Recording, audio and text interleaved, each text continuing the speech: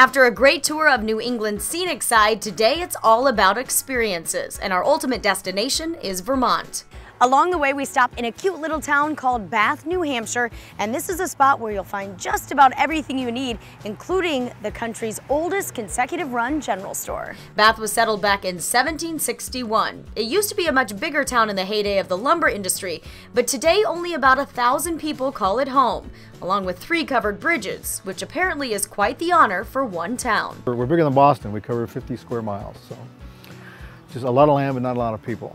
Mike Lesby and his wife own these 3 stores, which sit side by side. They left their big corporate jobs in Silicon Valley after seeing an ad in a magazine. That was 25 years ago. Just like the towns we discover, each store has its own personality.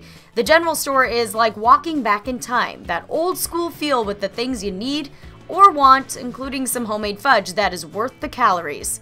There's an art store where you can get personalized painted portraits. There's even a rock and roll ice cream parlor with more than 1,300 pieces of memorabilia and autographs. Ginger Baker from Cream, Jack Bruce from Cream, Sam Leach from the Beatles.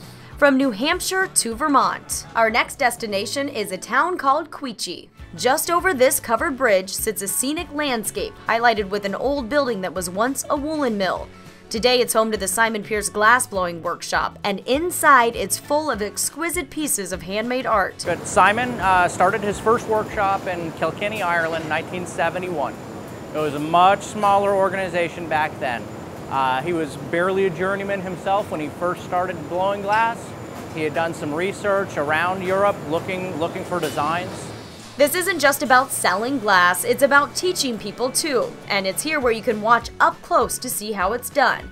And it's one hot business. Our glory holes over here, our workstations, those are heated more like 2,600 Fahrenheit. Wow, and that's just one? Just one of these, and we have 5 workstations going. And if some of these items look a little bit familiar, there's a good reason, especially if you've seen the movie Sweet Home Alabama. We were approached by their production company to use the glass for the movie, so we supplied their set with all of the glass for the movie. They did inquire about using our facility to actually do some filming, but unfortunately it would have had to slow down our production. Glass blowing is an ancient craft that takes a tremendous amount of skill, patience, and determination. Hardest thing about glass blowing? Sticking with it. Showing up every day.